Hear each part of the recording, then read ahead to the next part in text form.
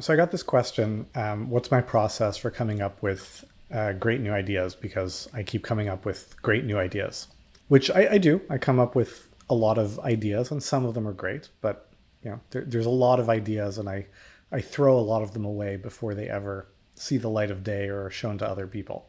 So my hit rate isn't quite as good as people imagine, but my hit rate of what I actually share with the world looks better than what's going on beneath the surface. But in terms of creative process, really there's one key to doing this that's more important than anything else.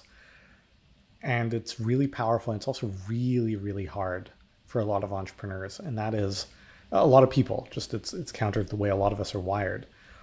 And that is sitting with ambiguity, right? I'm trying to puzzle something out and I haven't figured it out yet.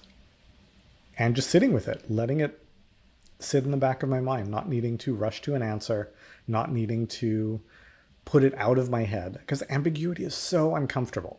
There's this fantastic book all about this by Jamie Holmes. It's called Nonsense, which one of the books I suggest every entrepreneur read, even though it has nothing to do with entrepreneurship or business.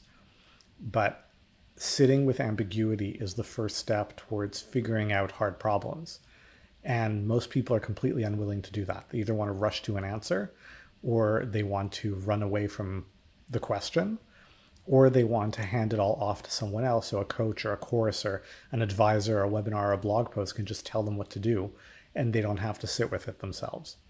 The most important thing that you can do is just actively sit with, grapple with, play with the ambiguity of, I'm trying to figure this out and I don't know what the answer is, and what are all the different ways I can turn it over and look at it and examine it and think about it, and what are the different approaches.